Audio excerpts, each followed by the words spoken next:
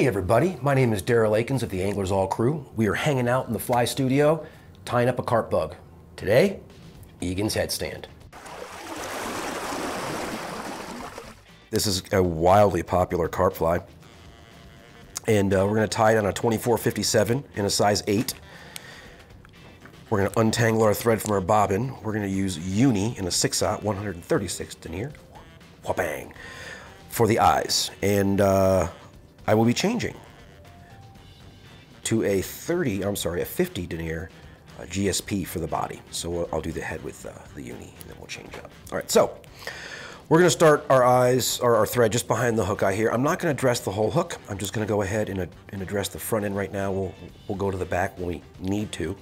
I've said this before in a few of my videos. If we just take this set of eyes and set them onto the hook shank, these medium bead chain eyes, the really skinny bar in the middle is gonna have to go lie on perpendicular to this skinny hook shank, and it's not the best way to kind of start that relationship, so to speak.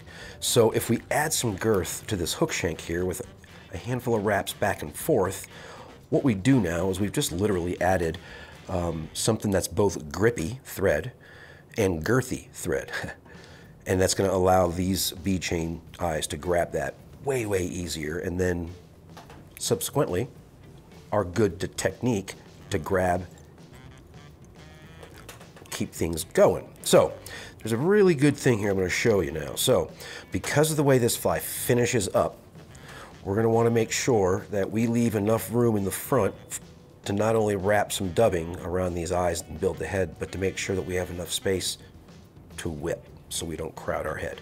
So I do put these eyes a full eye, hook eye in, to allow for that space when we finish up with the fly. So same kind of system that I use with my eyes. I'm a series of X wraps back and forth, inline tightening, so I really get a good cinch and good technique on these eyes. And if I want to move my eyes, I do so with thread wraps and support versus using my hands or fingers to move those eyes. I will wrench them back and forth with X wraps in one way, one direction or the other.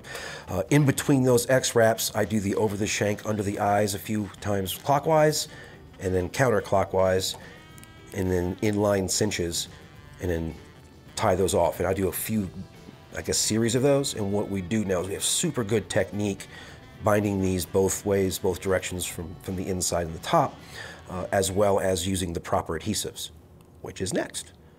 So this is going to be the Loon soft head. Loon water-based glue. And the Loon water-based glue is just a magic adhesive, in my opinion, for carp flies, because it allows us to add an adhesive that works with us and not against us. So I like to add this adhesive halfway through the eye build or the head build.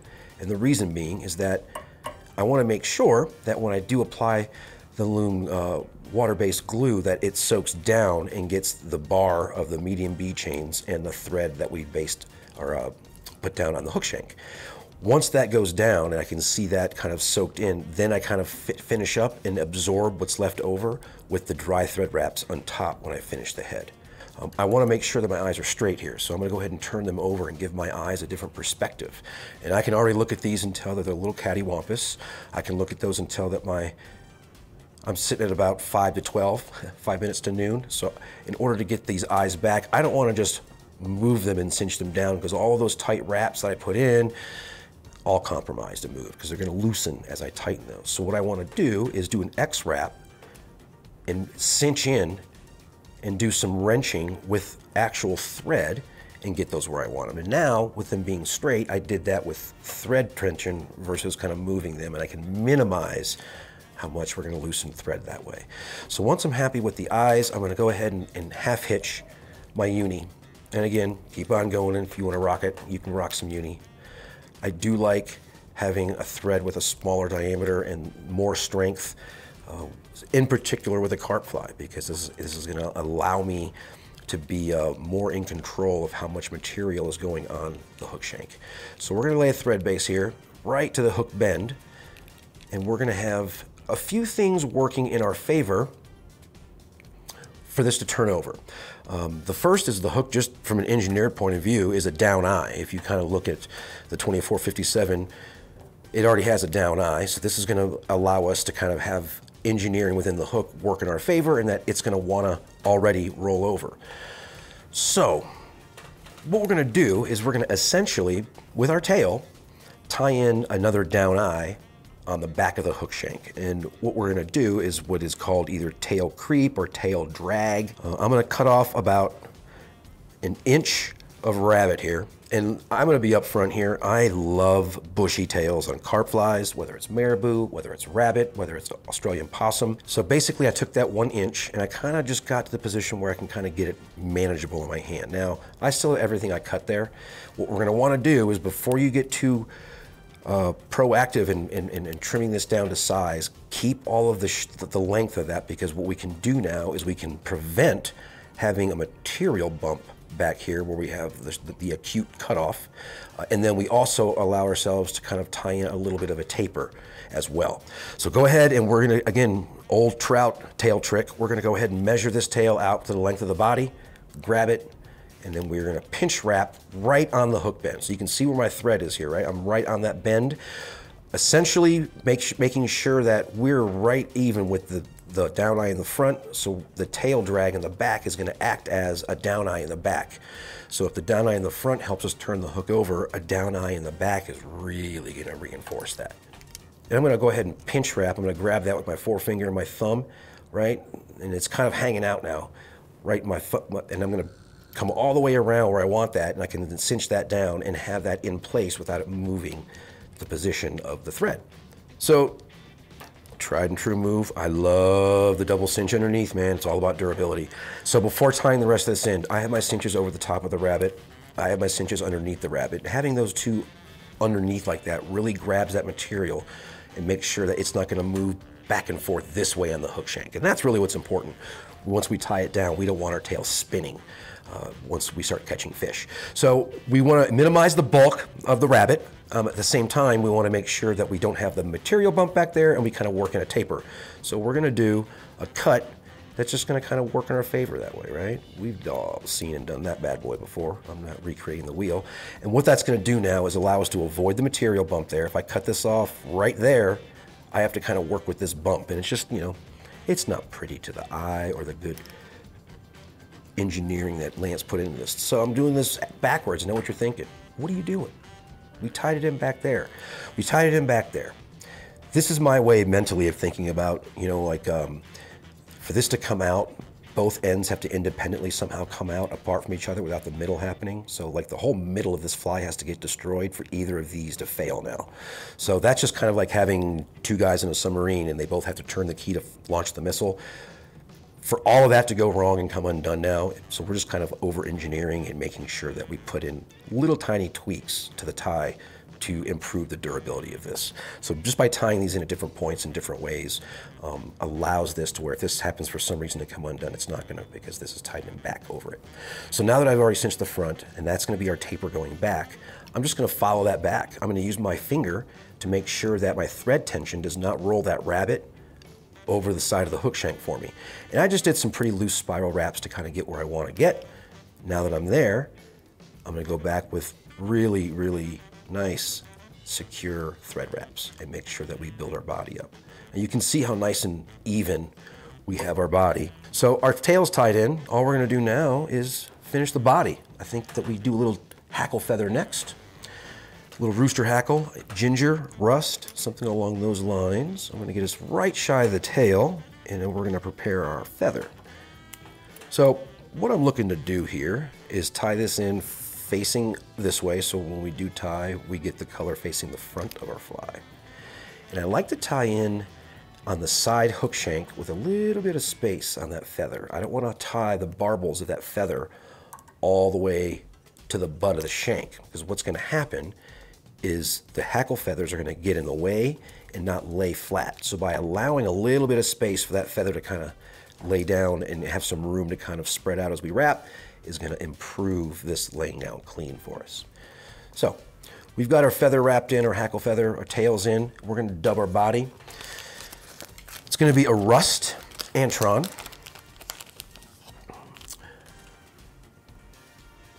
And this is not one of those really, really super felt flies where you have to kind of have a super thin body. You're going to want to have a little bit of size to the body. Think reversed carrot, if you will, for shape. I do tend by habit, I learned to tie trout flies in the beginning from Charlie Craven, so by habit I do start with less dubbing and build up. It's also more durable because that dubbing will lay onto each other and into itself versus just one big rope which would fight itself at the end of the day and come unraveled. So I'm going to lay down one thin base as to where I want my dubbing to go. And this is a great visual here. So what we're going to want to do is we're going to want to stop with about a scissors width, right? That's probably 3 mil of distance here. Because in this little space up here, we're going to tie in some rubber legs, some peacock sword, and then build our head. And if we start creeping too close to those eyes, we're just going to end up cramming those materials in very little space, and it's just not going to balance itself well. So what we're going to do now is we're going to go back and we're going to build our taper to where we're happy with it.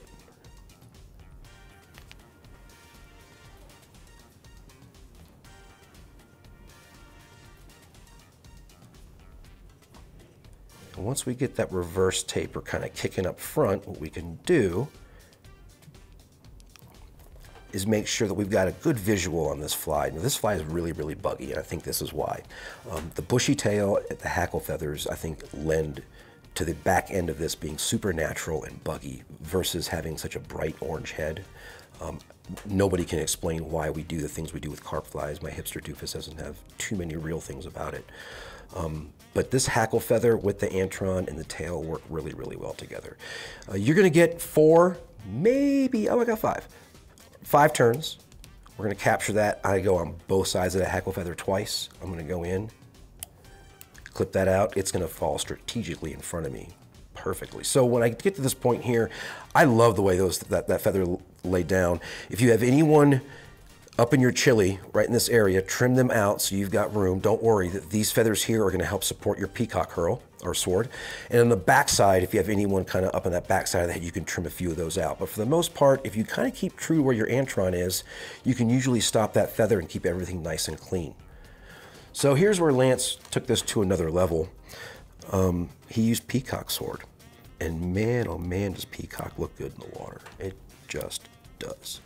So peacock sword is a little different than peacock hurl. It's a different part of the feather, and as you can see, the iridescence is through the roof on this. Just super, super pretty, super bright. And when the sun hits this at different ways, so this fly is falling, it just rotates a little bit, you're gonna get these different blues and greens. Super fishy stuff. So what we're gonna do here is basically tie this just above the hook point. We don't want it to be riding over, and we don't want it underneath to where it kind of just falls. We want this just at the top to occupy that space to where we don't have a hook point showing all the time. So here's what I usually do. I pinch my fingers and I hold my material in this hand and I try and line the crevice of my fingers up with the hook point so I can kind of keep things centered because I know my hook point is centered. So if that's my anchor, I know that I can position things in front of where I feel that hook point, and I'm going to be exactly where I want to be. All right, so I'm going to go ahead and, there we go. All right. All right. Now we're going to tie in some rubber legs. So I think that it's pretty reasonable to say that rubber legs are going to be a dealer's choice. However, whatever you have at hand, right? Maybe it's 10 o'clock at night. You can't get to Anglers All right now to get rubber legs. And you have to kind of use what you have. So I get it. However, what Lance is using are the green and pumpkin silly legs, right? It's just a tiny bit of green flash. I think they work well with the hurl. And tie them in. I just take one strand, cut it in half, and just go to the middle. You're not gonna need all that length. We will be trimming these off. So I'm gonna keep this just to the inside of my hurl.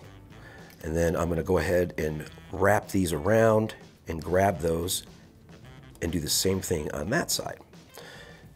Now, technique alone is gonna force you to have this leg because of thread tension, and because the vise being there, we're going to want to move our hand and the legs out, and it's going to force you to tie them in a little farther on the side of the hook shank.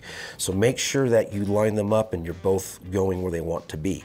What these legs are going to end up being are more stabilizers than anything else. So when this fly falls, you're going to have two legs stabilizing it as it eases its way down. So one of the little tricks I like to do is I like to make sure that as I tie back from behind the eyes forward, that I'm grabbing the legs and tying them in together. So when my thread point, my tie-in stops, when I go back here against these legs, it's at the same point. That way I'll have one leg tied in here and one leg tied in farther behind it. So if I can keep those those tie-in moments the same with those legs, then I improve my odds of those staying balanced and stabilizing the way they should. And then pull them back. And you want to trim these just past the body of past the dubbed body. So you can go longer and always trim down. If you trim them too short, well, that's going to be how long they are. I like to go in, keep my scissors straight, right behind where I need to cut them, and go ahead and cut, and then I can always come in and make any minor adjustments that seem to be a little wonky on that cut, like that one there.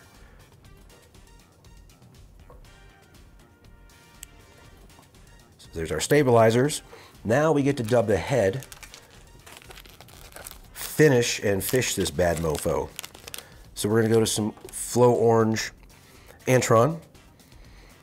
And I do believe that using the Antron, just a great choice. Being a synthetic that sheds water, doesn't really want to absorb water in general, is just a good material to pick here. It's not hard to keep this in control with tying, and it's going to be pretty durable in the field.